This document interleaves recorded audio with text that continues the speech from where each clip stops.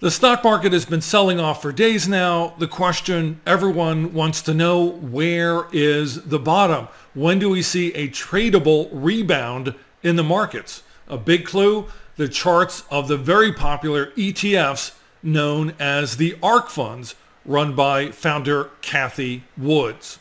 Hey everybody, it's Jeff. Welcome to the channel. I'll just get right to it here. Sell-offs like the one we're going through right now, they come around from time to time. And they go with the territory. But sell-offs and corrections, if you're prepared for them, are also potential opportunities if you can identify points where a particular stock or a market index might be ready to rebound. That's sort of where you can draw your line in the sand and say, this is where I'm ready to take a risk again.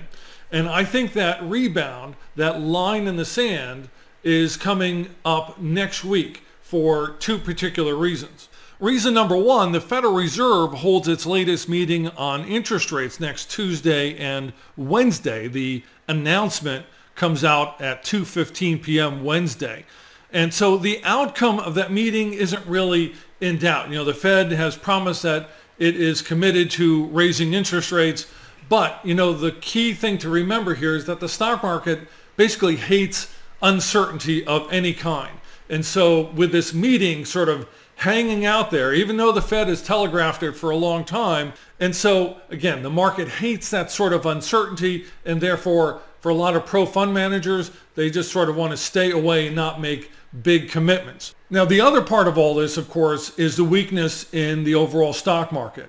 And the worst of that market weakness has been centered around small and microcap stocks. If you look at a chart of, say, the Russell 2000 small cap index, it is clearly far weaker and has descended much further in value compared to, say, the S&P 500.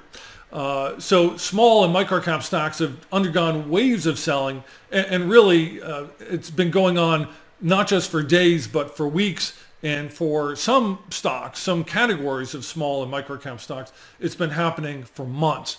Now, I think that selling has only a little bit further to go, and one clue comes, an important clue, from the charts of a particular group of ETFs known as the ARK funds. So this is a look at ARK Innovation, symbol ARKK. Again, one of the most popular ETFs out there and holds a great many of these very small, sort of cutting edge tech stocks of different kinds. The key here is, number one, you had this low in March, another low in May. And both of those, if you see these like large green and red bars there on both of those points, sort of represent a spot where lots of folks were either buying in and lots of other folks were selling, right? So those represent extremes for that sort of thing. And why stocks tend to, and ETFs like this, tend to repeat patterns, I'll leave to the psychologists to talk about. But the key thing I'm looking at is over here with the ETF trading at around $77, $78 or so. And I expect that basically over the next handful of days, it's going to descend further and basically somehow or another touch the bottom of this channel. It's just one of those things that you tend to see with lots of stocks. But I'll show you another one. This is another of the ARK funds, the ARK Genomic Revolution Fund. The trajectory, the downward trajectory, is a little steeper, but it's basically the same thing. You have this parallel channel on the decline. You have a low, in this case, March of last year, another low in May. And again, I would basically be betting on this ETF continuing to decline until it can get down to the bottom part of this channel.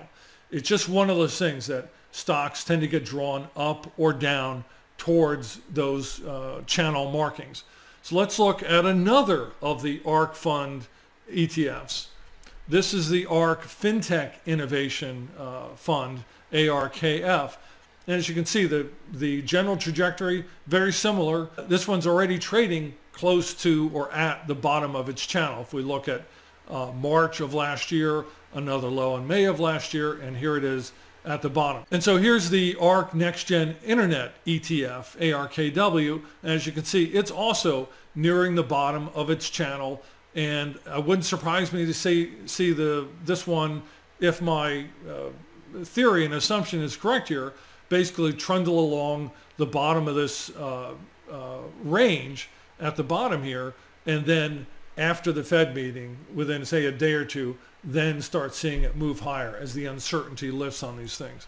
I think there's one more that I was going to show you, and this is the ARK Robotics, Technology and Robotics ETF, ARKQ. And again, very similar. It's had a low in March, another low in May, and if we connect those with this set of parallel lines, again, just a little bit further to go before it gets down to the bottom. And this one, it's around 3.5 to 4%. So I'm not going to belabor the point too much further beyond this. The key element here is stocks will quite often trade within a range of highs and a range of lows. It works the same for ETFs. And if you were to make bets on where that a rebound could happen for a lot of these very badly beaten up stocks, so I'm saying that I think some of them have another 3 or 4% of downward activity to go. And then once we get past that Fed meeting next week, I think that will clear the stage for a nice rebound beyond that, at least for another couple of months. All right, something to think about. If you like what I'm talking about, make sure to like and subscribe to my YouTube channel. Also, love to see you subscribe to my website as well. I'm Jeff Yasteen.